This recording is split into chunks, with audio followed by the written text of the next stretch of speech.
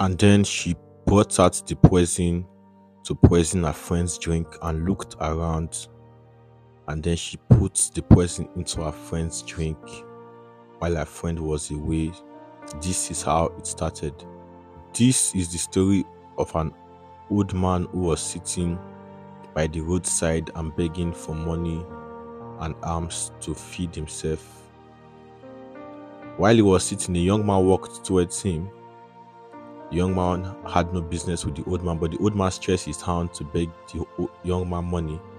And the young man looked at the old man and said nothing to him. He left the old man without giving him a dime, and the young boy went his way. The old man was still there, weak, hungry, and feeling bad, while two young ladies walked towards the old man.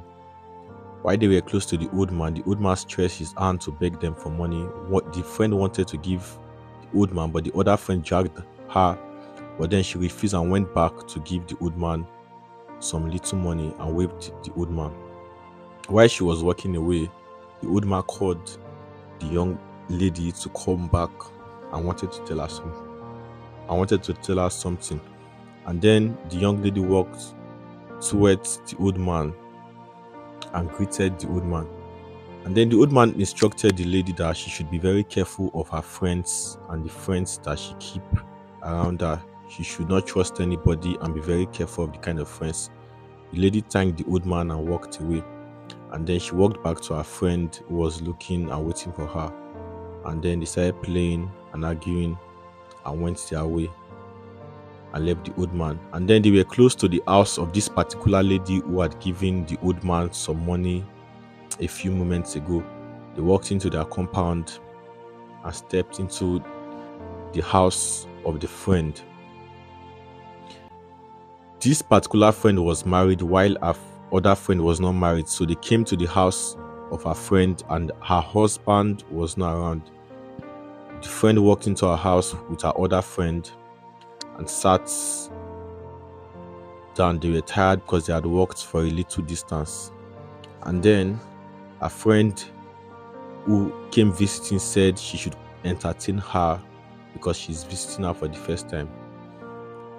They rested a little and started watching TV, and then the friend got up to entertain this her other friend who had come to visit her in her husband's house. She was watching TV for a little while and called her friend to hurry up because she was thirsty and needed something to drink.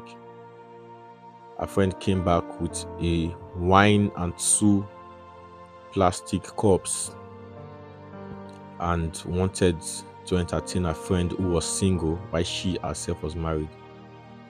And then the friend said if she likes this wine, she looked at it, said it's okay, let's just drink, as far it tastes good, it is fine. She increased the volume of the TV to enjoy the movie that she was watching.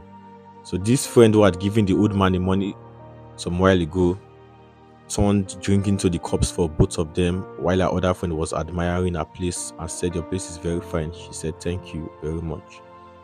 She tasted the drink and said, "The drink tastes nice, I like it." And they continued watching TV.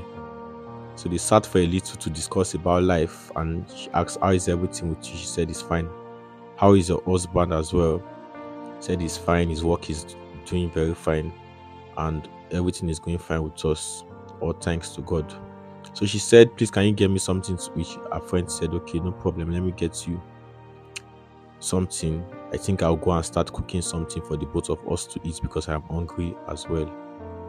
And then her friend got up and went to the kitchen to prepare something for them to eat. While she was away, her friend looked around the house with envy and jealousy and said to herself, "So this my friend is married and I am not." She looked at her drink and there was drink inside that she had left because he trusted her.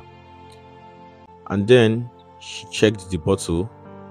So my friend is enjoying this kind of expensive drink in her house and she's married while I am still single. And she was jealous of her friend and decided that she was going to do evil to her friend. So she brought out the poison from inside of her clothes, opened the poison to poison her friend's drink. While she was inside the kitchen cooking something for them, she put the poison into the drink and looked around carefully and shook the cup to make sure the poison wasn't noticed. She cleaned the table, wrapped the poison quickly, and put it back inside of her cloth. She was careful as not to get caught. Her friend came out from inside the kitchen because what she was cooking was still on the gas, and she said, "Don't worry, the food will be ready in a few moments." So she wanted to pick up her drink and was not looking, and then the drink fell on the ground, and her friend who had poisoned her drink was very surprised as to what just happened. The innocent friend who had no idea of what her friend had did was bad that her drink had spilled on the ground, but her other friend who had poisoned her drink was feeling bad that her evil plans did not succeed. She looked at her friend with an evil eye, and that was how God had saved her friend from this jealous friend who had poisoned her drink. Please be careful of the kind of friends you keep. If you enjoyed this video, please tell us where you are watching from so that we can send you a big hug. Please share this video. We love you and God bless you.